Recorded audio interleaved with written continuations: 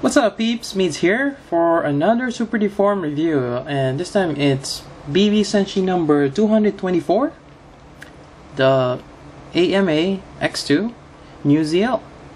Yep, and this is pretty much the counterpart for the Dendrobium, I think, yeah. And I'm just gonna quickly look at the side of the box. Here you do have shows you like a painted, it's kinda weathered effect for the Neue Ziel. It's really nice. And the back here this tells you a little bit about the mobile suit. It's a mega particle gun on the shoulders, also a high field generator, so has offensive and defensive capabilities, and has a war claw arm, which is pretty cool. And the size of this thing in the anime, I'm just looking at this picture right here. The Zaku, I think, could be another Zeon suit. It's pretty much the size of the Neue Ziel's head. So this thing is massive. It's like a Sentinel mobile suit, pretty much. And I got this for about, well, the retail price on this one is 800 yen. But, you know, it's probably $12 or more, depending on where you get it. So there we go. And we're going to go ahead and look at the kit. So here's the kit itself. I don't know if you can see that, but there is an eye sticker right there, and I choose the one that's pointing forward. There's two others, one on the left or the right, and that's pretty much all for the stickers. Other than that, I just pound lined this whole thing. So it does require a little bit more painting, like the red or inside the thrusters, and pretty much painting the beam saber. That's about it. And I'll probably try doing the weathering effect seen in the box art. So we'll go ahead and do the articulation. So first off, the articulation, you do have the head here. You only get that much. You can, you know, pretty much lift it up if you want to go 360, but there's no need. The shoulder armor here is actually separate from the arm right there, and we'll go ahead and take it out. And one cool thing about this kit is you do have this detail inside the gray parts, and it's all hollow there. And unfortunately, it's not, you know, something that articulated, that this thing just moves up. You don't have that. Instead, they just decided to stick with the pegs right there. So that's a bit of the con. I kind of wish you can move this around. But other than that, that's fine. So that's pretty much that for that piece.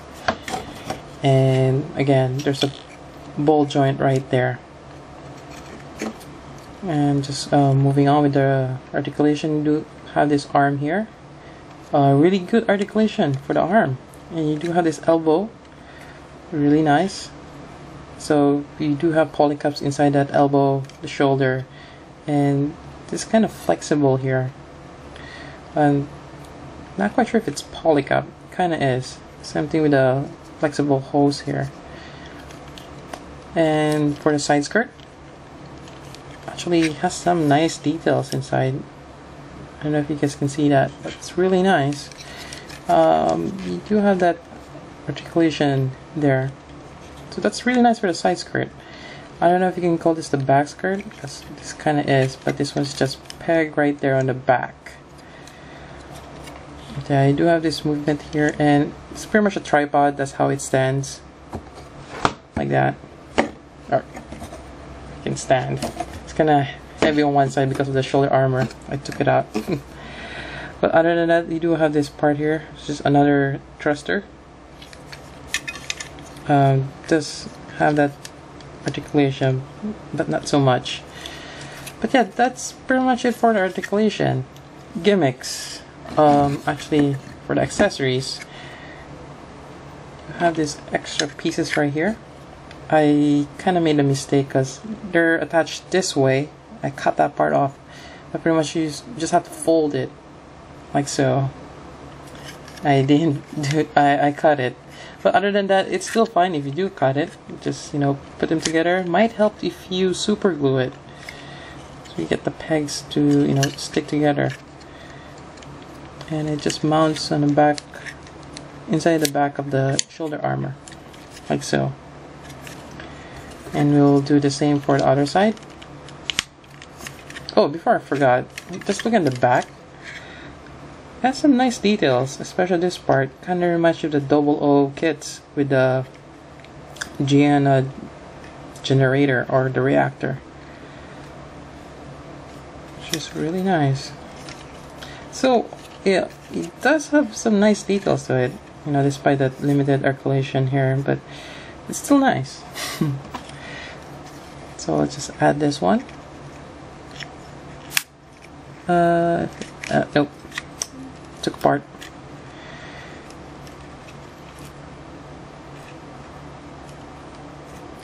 Yeah, it's a bit tricky.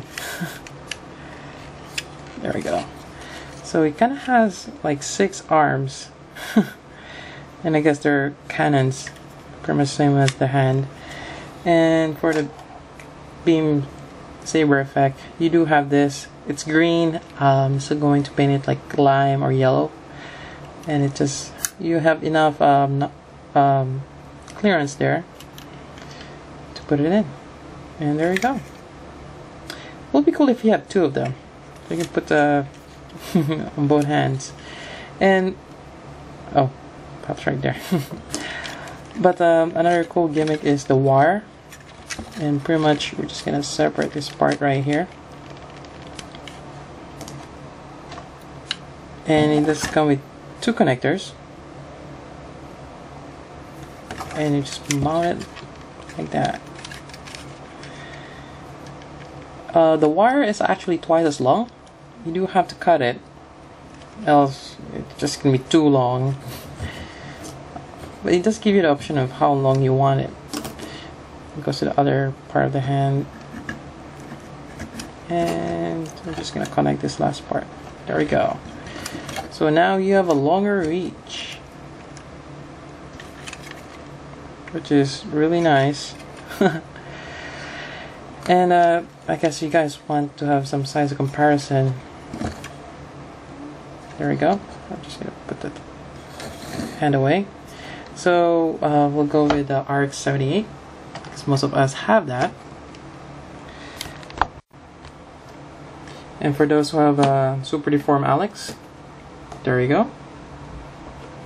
Or for the new ones, you probably have a RX-0 or the Unicorn. So it is slightly bigger, and actually the width of it is probably comparable to the 00 Riser. And one cool thing about this, and it's pretty much one of the reasons why I got it, is the, I guess like similar to the Xeon suits, that it's a scale down. It doesn't, you know, it's not cute and super deformed like the RX. It's actually looks like it's a scaled down model of the, you know, the real thing, which is really nice. And yeah, and I'm quite glad I got it. You know, I'm also, you know, able to share to you guys a review of it, because I don't think I've seen one yet, or maybe there is. But yeah, I hope you find this very informative, and you know, hopefully this helps you, you know, decide if you want to get this kit. And actually, I highly recommend getting it.